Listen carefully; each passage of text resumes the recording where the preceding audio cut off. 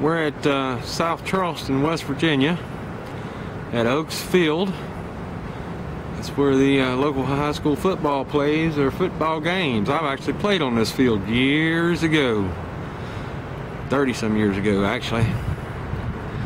And today we're visiting the traveling wall, and it's a beautiful, beautiful sight, but it's also a somber sight to think of all these men and women that lost their lives for our country, praise God.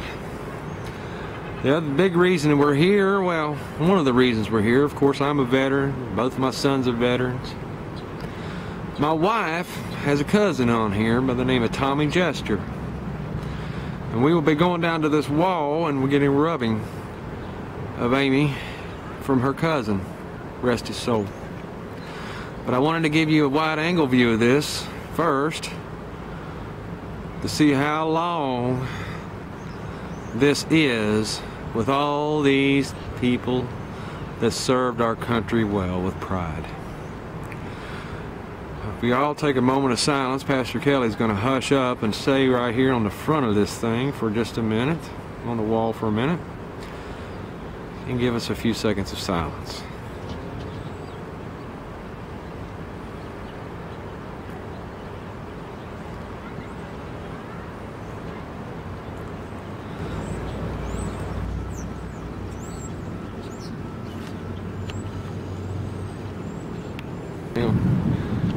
Okay, as I said, we're going to take a video of my wife Amy, and she's doing a rubbing of Clifford Pee Wee Haynes. Amy, rest her soul. Didn't know him, absolutely didn't know him. Of course, she wasn't even born yet.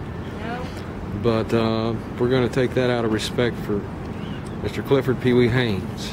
And then we're going to move down and get the Amy's cousin. My cousin. Just 1 minute.